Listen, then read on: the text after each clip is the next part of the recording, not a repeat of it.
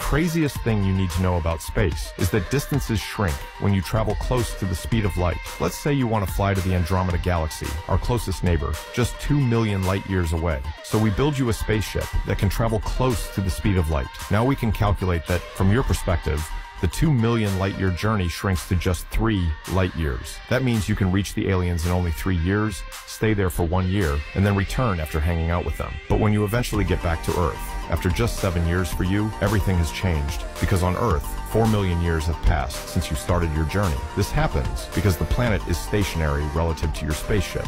From Earth's point of view, they watched you travel for 2 million years to get there, and then waited another 2 million years for you to come back. This is called length contraction, and without this effect of Einstein's theory of relativity, your phone's GPS wouldn't even work today. It also means that interstellar travel could isolate a single astronaut forever, while entire civilizations rise and fall back on Earth. But you also need to know that